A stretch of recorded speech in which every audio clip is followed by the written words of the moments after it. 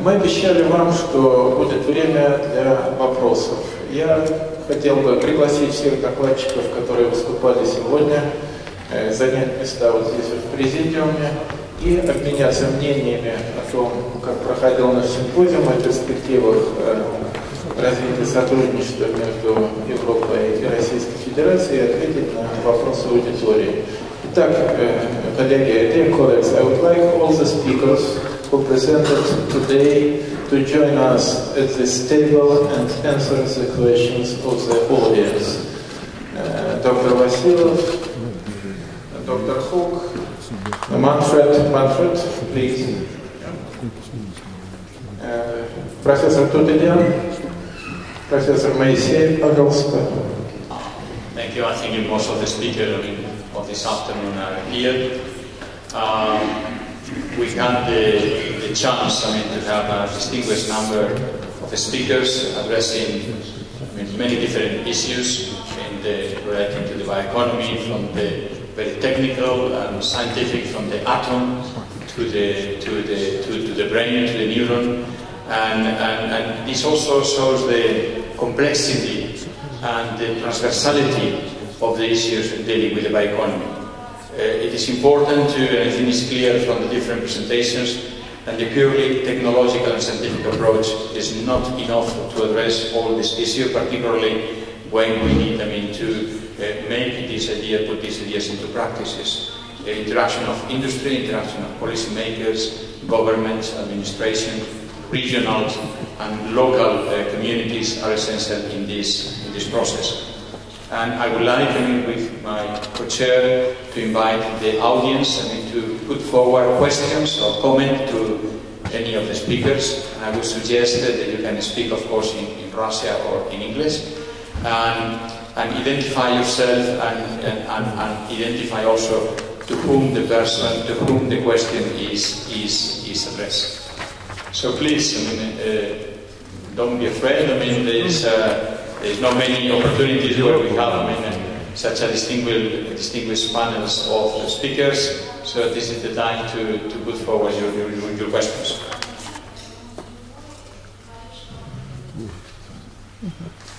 Так, коллеги, пожалуйста, вопросы. Перед вами действительно выдающаяся панель. Здесь и выдающиеся представители нашей отечественной академической науки, и люди, которые оказали влияние на формирование европейской политики в области биоэкономики. Пожалуйста. Пожалуйста, Игорь Анатольевич. Большое спасибо докладчикам за обстоятельные доклады. Я бы вот о чем хотел поговорить. Биоэкономика, о которой сегодня справедливо посвятили свои доклады, она в основном связана с производством энергии. И, будучи представителем сельскохозяйственной науки, я бы хотел спросить вот что. Как господа видят взаимоотношения между использованием почв для производства энергии, то есть, скажем, продукции первого поколения, и проблему удовлетворения потребностей человечества в пище? Нет ли здесь противоречия? Нет ли здесь, так сказать, проблемы, связанные с тем, что все-таки, может быть, в мире и нет недостатка продовольствия, но есть явно проблема доступа к продовольствию. И вот то, что мы будем ориентироваться на производство сельскохозяйственной продукции, которая затем будет превращаться в энергию, нет ли здесь некого противоречия и такой вот, я бы сказал, некой, игнорирования современных проблем снабжения человечества пищей. Вот как это противоречие можно было бы решать? Спасибо. Игорь Анатольевич Тиханович, директор Института сельскохозяйственной микробиологии, я правильно? Из Санкт-Петербурга. Игорь Анатольевич, а кому вопрос? Кого бы вы хотели в качестве жертвы? Да я к добровольцам, вообще говоря, спрашиваю, кто хочет ответить. Спасибо. There's no doubt about that there are a lot of conflicts. It's food versus fuel, the question that you want to behave ecological, but on the other hand, you want to feed the world, and in particular, you want also to give more meat, and even red meat, to the upcoming classes, the middle classes all over the world, etc. And there's also a conflict between the land use, which you want to just leave for ecological reasons, or maybe even have something for leisures, etc. And there's a strong, strong competition also in the land use between urbanization and rural areas, etc. No doubt. The question is, to what extent the bioeconomy, using much more knowledge systematically on plants, animals, and microorganisms, can help us there. Now, when you take, for example, the question that or when you take the case that biomass should be used and processed for chemicals or for cosmetics or intermediates, etc., if you then put up the demand that only biomass produced on non-arable or non-food areas, then you from the very beginning exclude this conflict. And that very quickly brings you to the question of a much stronger use of waste, and of any kind of waste. That was, for example, one of the very important points which the Copenhagen Declaration, just recently of the Danish presidency, made. They said that there is not necessarily such a conflict, but with modern technologies and also with a selection from the very beginning of areas which are not in competition with each other, you can avoid that. And I think that is precisely the way how we should produce and proceed. I would like to answer on the similar lines than Christian Patterman. The issue you raise is pertinent and is real, and it goes beyond the scientific discussion. This is why quite a few of the speakers have been said involve different stakeholders in these decisions, because otherwise, sooner or later, in a democratic societies, if the public does not have made a clear support to these decisions, they will not fly. They will not be able to implement it.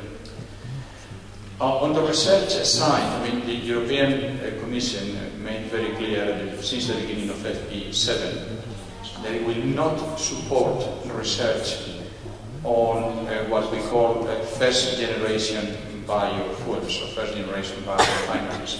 That is to say, obtaining ethanol or biodiesel through food crops. This was clear. Why? The message was crystal clear. This was to focus the research on activities, on other type of materials, whether it could be energy crops, forestry residues, agricultural residues, municipal waste, etc., or even, the third generation biorefineries, like the microalgae waters. Even people are thinking now of synthetic biology. Going from the food-fuel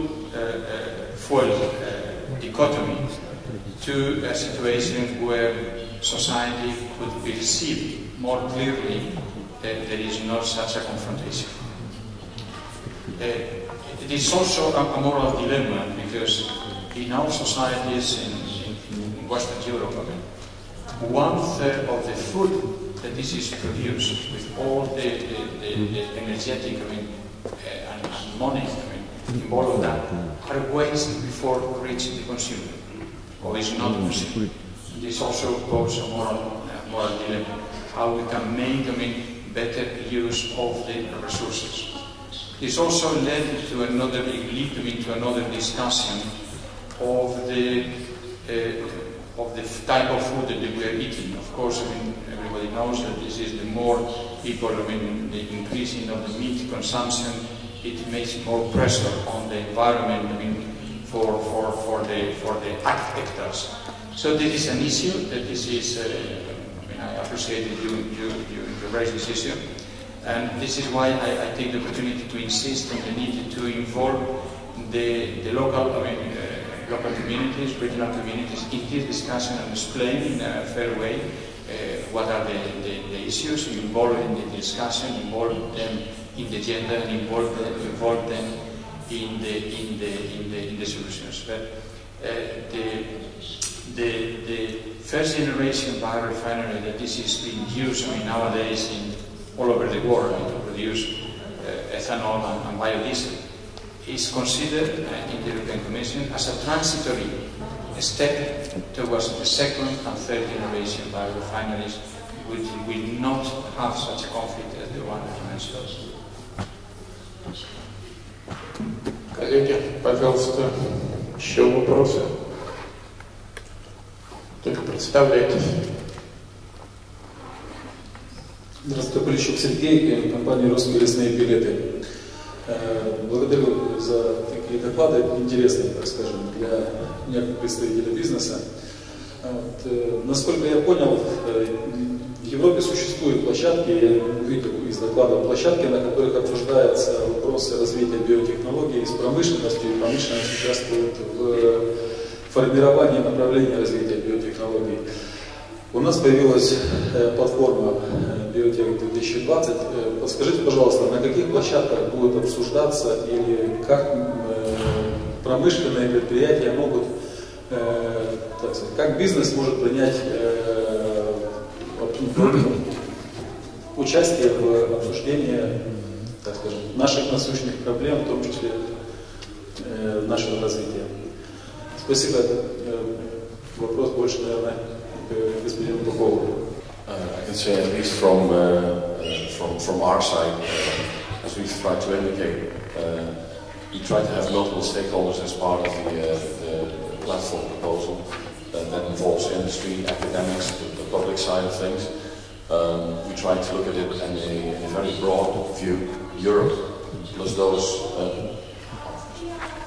I need to speak slow. They tell me that all the time. Not just Europe, but also, and I would say the states that are surrounding Europe, where very clearly, in the case of the bioeconomy, there's a great opportunity to make a connection. I think there is, as we've seen from various presentations, great opportunity to develop more bioeconomy in Russia, and let's say the rest of Europe would benefit from that development if the development is done in a coordinated, leveraged way. And so, from our side, we would be very open to Russian initiatives and to see how they can specifically contribute to the overall thinking of the platform formation that we have around SPIRE, creating a cluster between the European-based stakeholders and the Russian state. Как известно, российские технологические платформы – это нечто инициированное сверху. Это все, что у нас делается в России.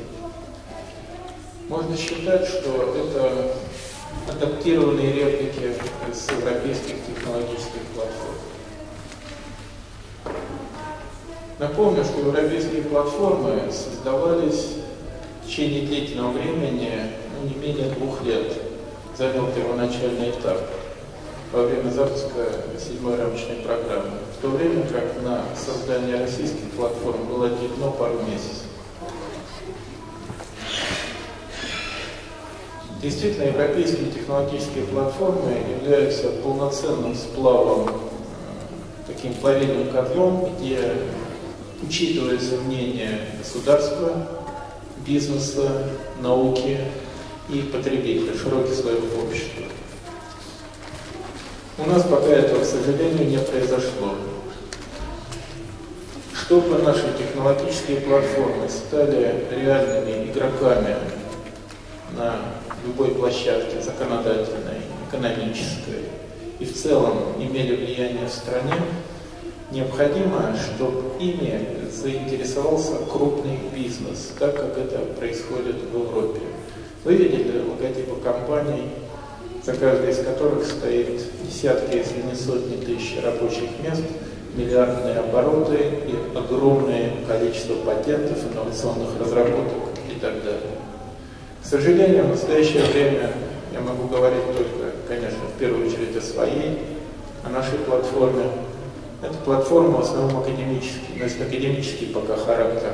И там явно недостаточно присутствия бизнеса, не говоря уже о крупного, даже среднего и мелкого.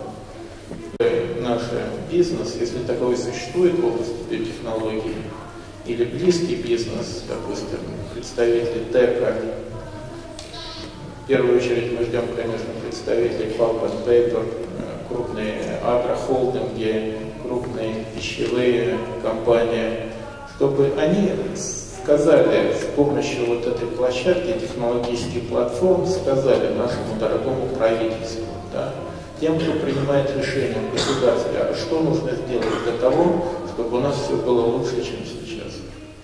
Если мы сейчас упустим этот момент и технологические платформы превратятся в очередную показуху, ну, наверное, это будет не совсем правильно, это можно рассматривать как упущенный очень хороший шанс, связанный с биотехнологией.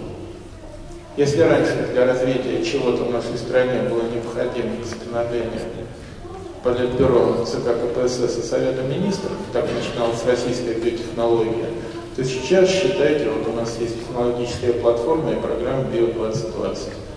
И бизнес, который должен этим воспользоваться. Это окно возможностей. Еще вопрос, пожалуйста. Физически стать членом платформы очень легко. Достаточно зайти на сайт и посмотреть. Там даже можно в интернете, по интернету. Но быть членом это не знаю. У нас в нашей платформе там около 200 организаций. Необходимо качественные изменения. То есть должны прийти заинтересованные люди, которые хотят работать и что-то изменить, у которых есть свои идеи, программы, и которые хотят не просто что-то взять от государства, а сделать с помощью государства и ученых. Да. Или зайти на сайт, найти biotech2030.ru, там раз, два, три, и становишься членом платформы.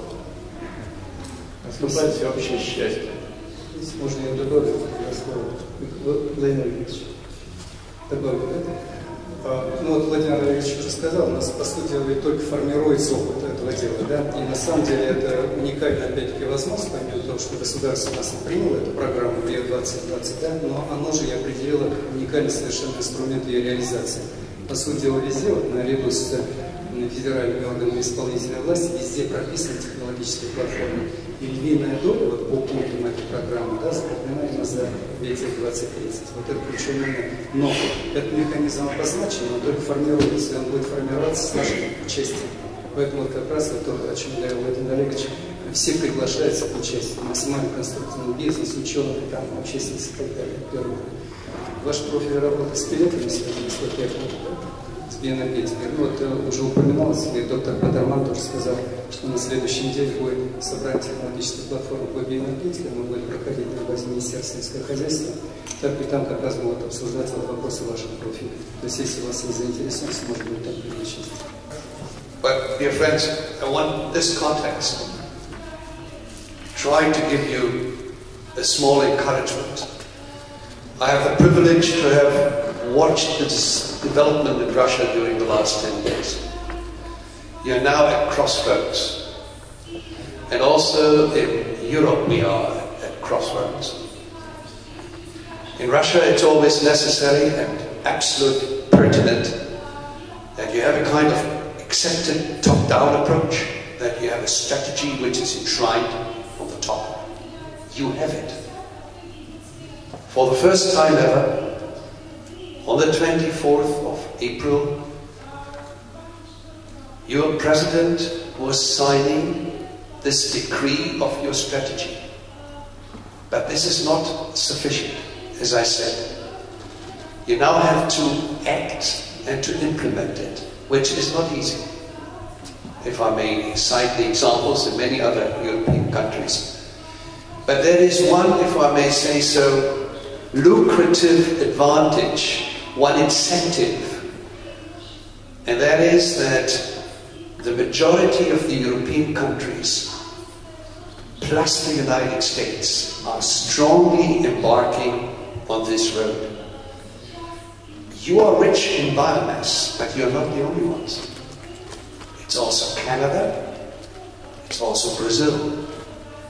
And believe us, these planets are not sleeping.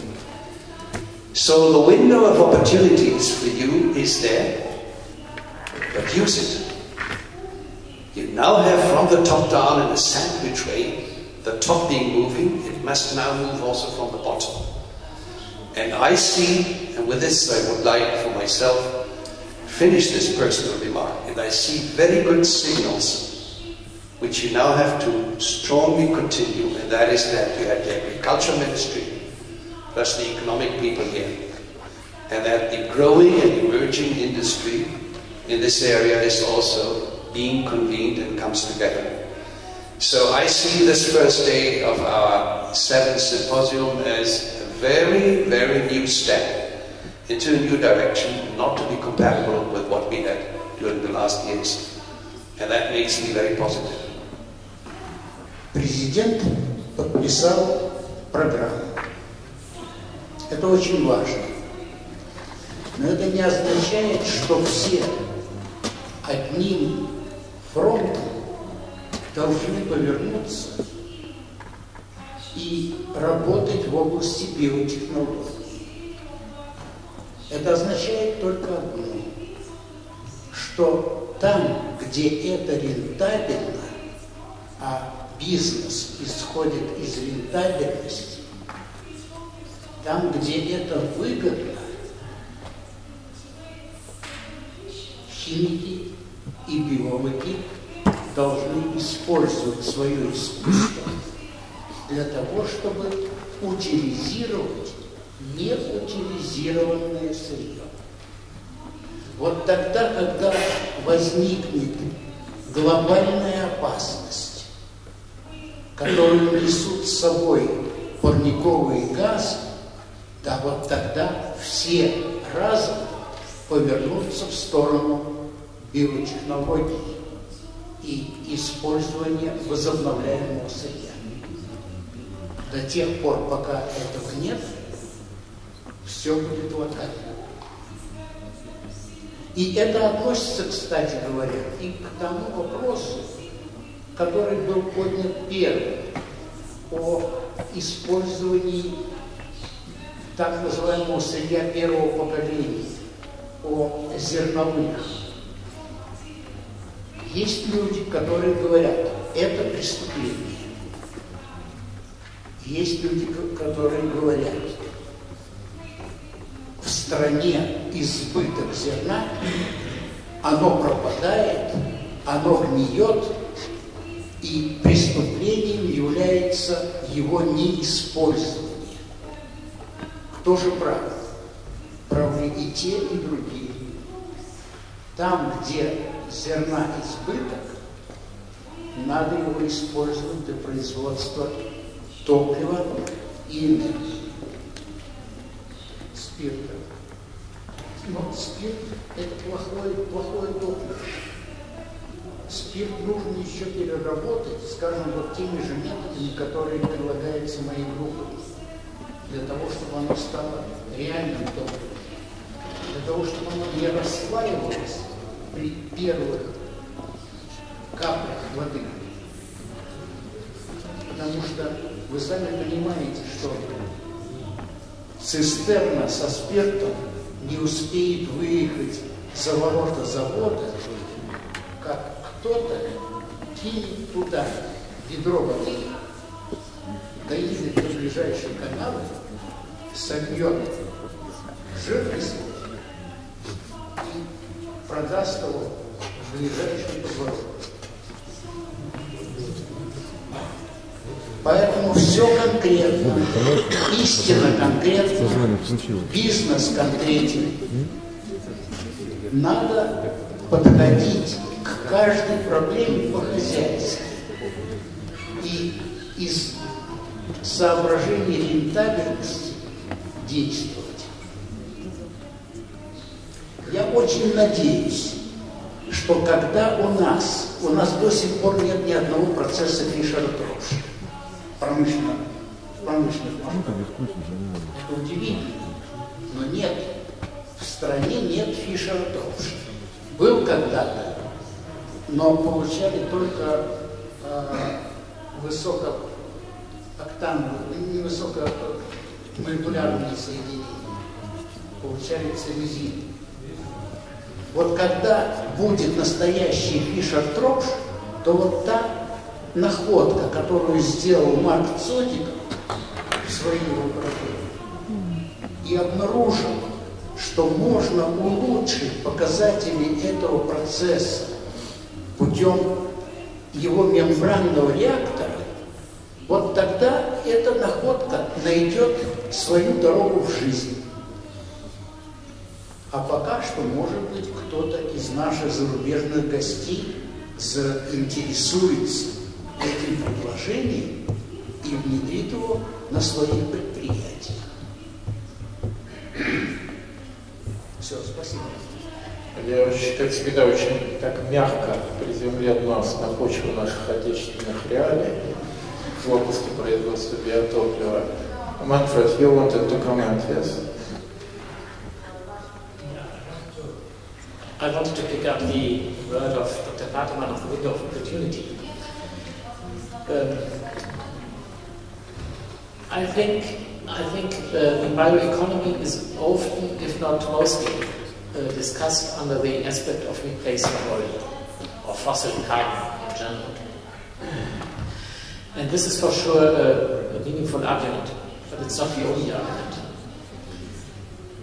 In fact, biotechnological and bioeconomical processes might in the end turn out as the more innovative and the more economical, if taking all the costs together, investment cost, environmental cost, processing cost, feedstock cost. And for that reason, companies like Evonik, the BASF, DuPont, Dow, Braskem, even big oil companies from Saudi Arabia and so on, they pursue the bioeconomy because they see that potential. And therefore I love the phrase of a former oil minister of Saudi Arabia who said the Stone Age didn't end before because the lack of stones. So the oil age will also not end because of the end of oil. Those companies who wait for the end of oil before they change to the bioeconomy, they will be too late. So what this means, the train is running and the window of opportunity is at the moment wide open, but it will close at no time.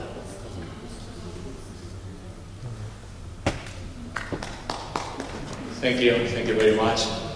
I think it's 6 o'clock, is the time that this was foreseen to finish the session. I understand there is still many questions to be asked, many things to be discussed between different, the audience and the speakers. We have the opportunity to continue the discussion, the very interesting discussions, I must say, through the reception. This will take place, I understand, outside. But before we move, I would like to make one practical announcement. Tomorrow there will be 5 parallel sessions. All of them, if I am correct, they will start at 10 o'clock, but from 9 o'clock until 10 o'clock there will be the registration. And every session will have one Russian co-chair and at least one European co-chair. And then there will be a number of speakers. I will appreciate if the co-chairs are able to bring towards the end of the session joint recommendations of possible collaboration between Russia and the European Union. And then in such a way that later during the day at 14 or 16, 15, between quarter past 4 and 5, Professor POPOV and myself, or yourself as well, to be able to summarize the recommendation of the different parallel sessions, and they will constitute, one element, very important element, I'm sure for the Russian side, but certainly for the European side, on possible elements to be discussed and perhaps introduced in the future activities, and in particular I'm thinking of Horizon 2020 and perhaps feeding the Russian discussion on the program Bio 2020. With this, first of all, you don't have any other message, I would like to thank first of all my co-chair, Professor Vladimir POPOV, the different speakers, the different participants, and of course the audience, those that made questions and those that were just participating in this session.